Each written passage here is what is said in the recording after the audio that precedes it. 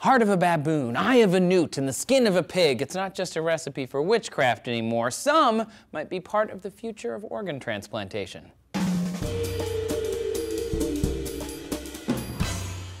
Hey everyone, welcome to D News. I'm Trace. For more than 2 years, a baboon at a research institute in Maryland survived with the heart of a pig in its abdomen. 2 years! The previous record for implanting an organ from another species was about 500 days, but this heart made it to 945 days. Cross-species transplantation is called xenotransplantation.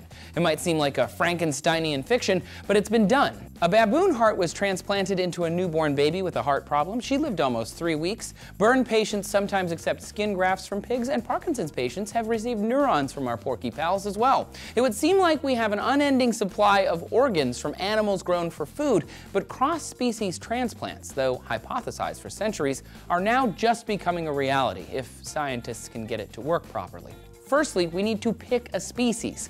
The natural inclination may be to use genetically related primates, like chimpanzees, but chimps are endangered. Baboons, on the other hand, are genetically similar to chimps and humans and relatively plentiful, but they're terrible transplant donors. Their organs are too small, and matching our blood types is incredibly rare. In fact, throughout history, doctors have been pretty slapdash at picking animals for this, trying sheep, rabbits, dogs, cats, rats, chickens, even pigeons. It turns out pigs might be one of the best, though. Despite having little genetic commonality, pigs' bodies and organs are almost identical in form and function to a human's. The heart specifically is roughly the same size and shape. Because of this, we already use pig valves in some heart repair. Additionally, pigs are plentiful, and society has no real qualms about killing them, even if some people do. Okay, so we've got our pig. Now what? Well, anytime a foreign object enters your body, your immune system mounts a defense to wipe out the intruder. If someone just jams a new heart in you, your body will assume that it is a giant virus or some other invader and begin attacking it with a fervor. There are 2 ways to stop this. One, immunosuppressant drugs literally shut down the immune system, obviously not ideal. Or you can trick the immune system into thinking that the new organ was part of the body the whole time. Simply put, tissues have proteins on their surface called human leukocyte antigens. They're like license plates, telling your immune system which tissues are local. If researchers can take the plates off the new organ or match them to the existing ones, the immune system is just going to leave it alone. In this case, doctors implanted the pig heart into the baboon's abdomen and used drugs to suppress its immune system. But there's another concern. Pigs, unlike humans, have another antigen called galactose oligosaccharide, or just GAL.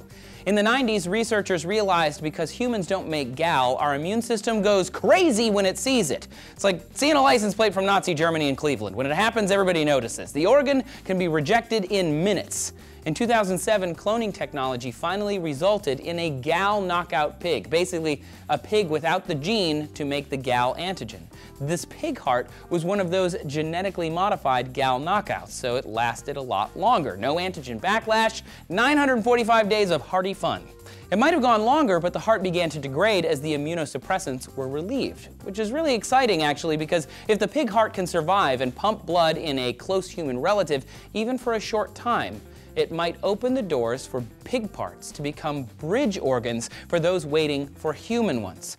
22 patients die every day waiting for donor organs. Broadening the field of potential donors could save thousands of people. Obviously, the ability to keep the body from rejecting any foreign organ is amazing, but to use one from another species, that's just insanely medievally cool. Plenty more research needs to be done, but still, can you imagine walking around with a pig heart? I wonder if I'd be more delicious. Look, if you're into weird transplants, you should definitely check out Julian's video about how doctors are transplanting penises. Julian totally went there.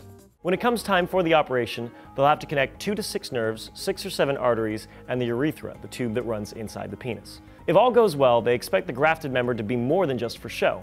Or if you want to know more about how we swap out antigen license plates to help organs work in new people, Amy's got that for you right here. A kidney transplant, like any organ transplant, works best if there's a match between the donor and the recipient. That's because our bodies are pretty good at rejecting foreign objects.